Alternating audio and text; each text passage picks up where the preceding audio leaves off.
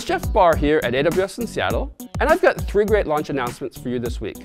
We'll cover Amazon Aurora PostgreSQL, Amazon EC2 P3 instances, and expanded AWS batch tagging. First, let's look at Amazon Aurora, our fully managed relational database that combines the speed of high-end commercial databases with the cost-effectiveness of open-source databases. Aurora PostgreSQL provides up to 3 times better performance than the typical PostgreSQL database, and you can launch it today in production form. Our next introduction is Amazon EC2 P3 instances, the next generation of EC2 general-purpose GPU computing instances. For machine learning applications, EC2 P3 offers up to an order of magnitude performance improvement over P2s, which allows teams to train their machine learning models in hours instead of days. Our third launch announcement is that AWS Batch now supports user tags that will automatically propagate to Spot instances launched by your managed compute environments. Now you can quickly identify a specific resource based on the tags you've assigned to it.